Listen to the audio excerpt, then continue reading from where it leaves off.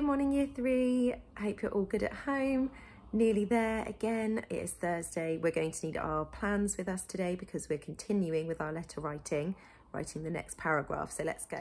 Okay, so starter activity today, we're going to think about the possessive apostrophe. And we have learnt about the possessive apostrophe in year 3 before.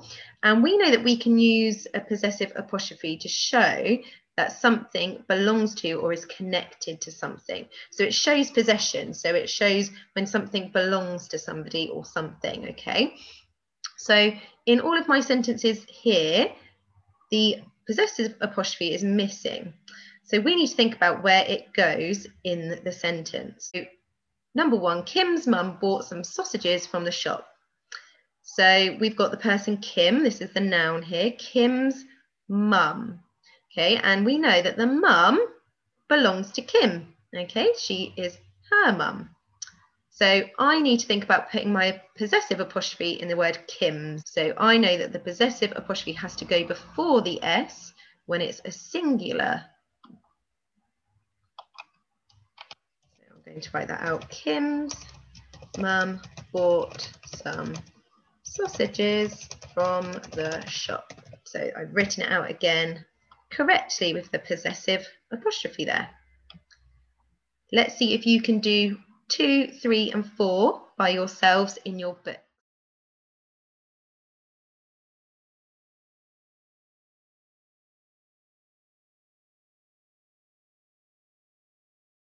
Okay, so let's go through the answers together then. So the butterfly's wings flapped as it flew from flower to flower. So we've got a noun here, the butterfly's wings flapped as it flew from flower to flower. So we know there's one butterfly in this sentence. Okay, it's got 2 wings and they belong to one butterfly. So we need to put the possessive apostrophe before the S. The butterfly's wings flapped as it flew from flower to flower. Okay, again here, the dog's tail wagged excitedly as he walked. So we've got the noun dog, okay, and we've got the tail, which belongs to the dog. So we need to put the possessive apostrophe in the word dogs. The dog's tail wagged excitedly. And again, because there's only one dog, it's singular, so we need to put it before the S. And the last one, the dancer's costume. They got the dancers, that's the noun. The dancer's costume was very colourful and bright. So we've got the costume that's belonging to the dancer. So it's one dancer. So it needs, the possessive apostrophe needs to come before the S. Okay, well done for having a try with that. Let's go on to our activity. So let's have a look at our learning objective today, and it's continuing on from yesterday to write a persuasive letter. And we are writing a persuasive letter to Mr. Lumber this week, aren't we? So let's have a look at the second part of our text map from Greta, and that's going to help us with our sentence writing today. As a child, I was taught to save electricity, not to waste water, and not to throw away food. My biggest change is that I have reduced my carbon footprint as I have stopped flying in aeroplanes because of the impact it has on the environment. Great job, everybody. Well done for joining in with the text map there. Okay, so yesterday I wrote the first part of my letter to Mr. Lumber, and I hope lots of you corrected my mistake on my video because I accidentally put the date in the wrong place. So make sure that your date for your letter, we started writing it yesterday, that's why I've kept Wednesday the 3rd of March there, but it needs to go on the right hand side. So it needs to actually come below my address, so below your address in your letter. So let's look at our letter from yesterday just to remind ourselves where we've got up to. So I've got my address, I've got who it's going to, Mr. Lumber at Kingsley Primary. I've got my date on the right hand side now, and I've got dear Mr. Lumber with a comma. I am writing to ask for your help because I am so outraged at what is happening to our wonderful world. Astonishing animals are dying, the planet is becoming dangerously warm, and sea levels are rising at an alarming rate. So there, I've set the scene, haven't I? I've tried to hook Mr. Lumber in so that he'll continue to read my letter. So I noticed in my plan yesterday that I needed to tell Mr. Lumber what we've been learning about at school. We needed to include something about polar bears. I needed to try and include a list sentence, some emotive language and alliteration. And in my plan yesterday, I was able to tick off all of the success criteria because I'd started to think about some of these things. Although I'd written in full sentences, they're not really in any coherent order at the moment. And they wouldn't make sense if I just lifted those sentences straight into a paragraph.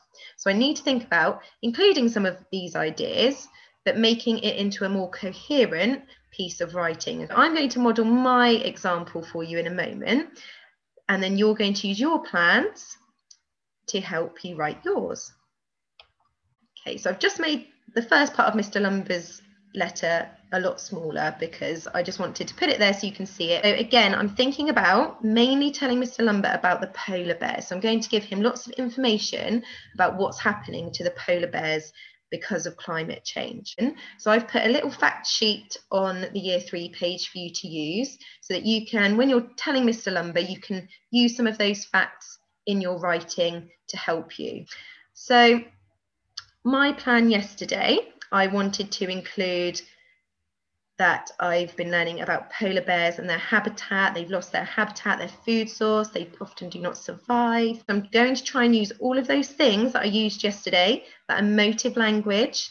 I'm going to try and use those ideas in my paragraph today. Okay, so I'm going to start my second paragraph, just like Greta did. She says, as a child, but I'm going to lift my sentence from my plan. At school, comma, I have been taught all about climate change and the devastating impact. So again, I'm trying to use that emotive language, devastating impact. Global warming is having on polar bears. At school, I have been taught all about climate change and the devastating impact global warming is having on polar bears. Full stop.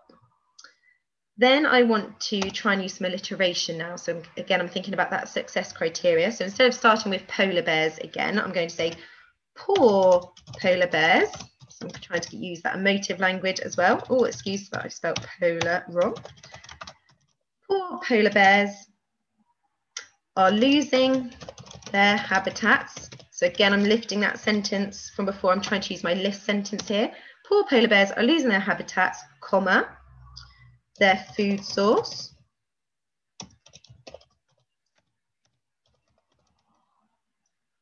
and they often do not survive because, I'm trying to use a conjunction here as well, because they are so weak from hunger.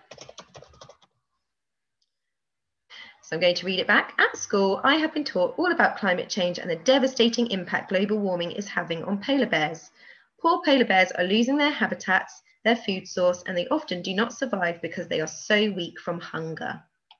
So I'm going to go back to my plan, check that I've used my ideas from my plan. Okay, so I now need to say something about the decline in numbers of polar bears and how it's troubling me. So I'm going to use that. You see, I've used some alliteration there about poor polar bears. I've used some emotive language. Okay, so I'm ticking off a lot of my success criteria here. Okay, so now about the decline in numbers of polar bears. I am truly, I liked that sentence from before, troubled by the devastating decline. So again, I'm trying to use as much alliteration as possible to make it much more powerful, much more so that Mr. Lumber really pays attention to what I'm saying. I'm truly troubled by the devastating decline in numbers of polar bears living on Earth. And I am also going to try and use a fronted adverbial because we learnt about those before, didn't we? So as an extra challenge today, I'm going to see if some of you can use a fronted adverbial to start one of your sentences. So remember, a fronted adverbial is just really like a sentence opener. So I'm going to say frighteningly, comma, you must have a comma after it, polar bears may become extinct within the next 80 years. I'm going to say to Mr. Lumber as my final sentence in my second paragraph, we cannot let this happen. I'm going to use an exclamation mark there to say, we can't let this happen. That's really shocking, isn't it? So let's read back my second paragraph, checking that I've included all of my success criteria. So I've got, at school, I have been taught all about climate change and the devastating impact global warming is having on polar bears. Poor polar bears are losing their habitats, their food source, and they often do not survive because they are so weak from hunger. So I have used my list sentence there, haven't I? I've got my 3 ideas together with my comma and my and. I am truly troubled by the devastating decline in numbers of polar bears living on Earth. Frighteningly, so this is my extra challenge today, I've tried to use a fronted adverbial. Frighteningly, polar bears may become extinct within the next 80 years. And then I've left it for my second paragraph with a bit of a shocking exclamation mark. We cannot let this happen. Okay, so over to you today. So I want you to use your plan to look at the next sections. We've done the opening. We're now looking at the middle part 1. I want, for entry level, for you to write just a simple sentence to describe what is happening to polar bears, okay, and what's happening to their habitat. So you can just write a very simple sentence. Maybe use the polar bear fact sheet that I've put on the webpage to help you as well. So you can use some of the ideas, some of the sentences from there if you need some extra help. Some of you might be able to go on to challenge 1 though, and I want you to write a detailed paragraph. So just like I've done, a detailed paragraph about the melting polar ice caps and climate change. So using again the fact sheet to help you pick out some of the information about the polar bears. You might already have picked out your own information from the videos that we've watched before about polar bears. So you might not need the fact sheet to support you in that, but it's up to you whether you use it or not. Then in challenge 2, some of you could go on to write a detailed paragraph about the polar ice caps and climate change and how it affects polar bears, so just like I've done. But the extra challenge today in challenge 2 is to use a fronted adverbial to create a really interesting sentence within your writing. So I want us to maybe start with interestingly. You could tell us a fact about polar bears. Frighteningly, like I use frighteningly to say about the fact that they might become extinct within the next 80 years. Shockingly, okay, so trying to use one of these, or you could think of your own fronted adverbial to use to start a sentence. When you are writing it, don't forget to write it directly underneath the work that you did yesterday, so it can follow on from your writing that you did yesterday. Make sure you've corrected where the date goes in case you haven't already, but have a really super day. Can't wait to see what you come up with.